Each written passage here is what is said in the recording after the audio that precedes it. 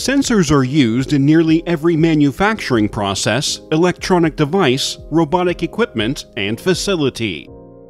A sensor is a component that provides some form of output in response to a physical input, which is used for various applications. Sensors can be used interchangeably with transducers and transmitters.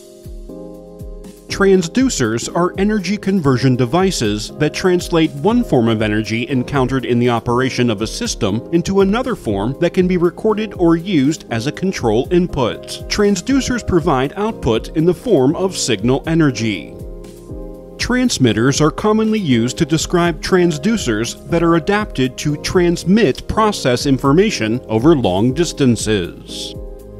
There are two types of sensor families, which include self-generating and passive.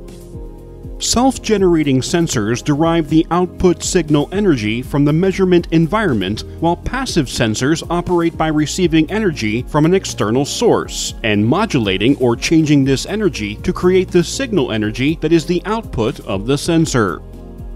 Furthermore, sensors can be split up into three categories. These sensors categories include embedded sensors, which are sensors incorporated into products to provide functionality, such as smart products that are used to sense physical parameters. Product validation sensors, which are used to validate products that are intended for public or commercial distribution, must meet or exceed the needs of the intended market. Process control sensors, which are highly stable sensors that are used to monitor and control processes, such as processes that manufacture processed foods, pharmaceuticals, fuels, oils, and industrial chemicals. All sensors are used to measure or quantify an attribute, which is a characteristic of a system or thing that can be measured.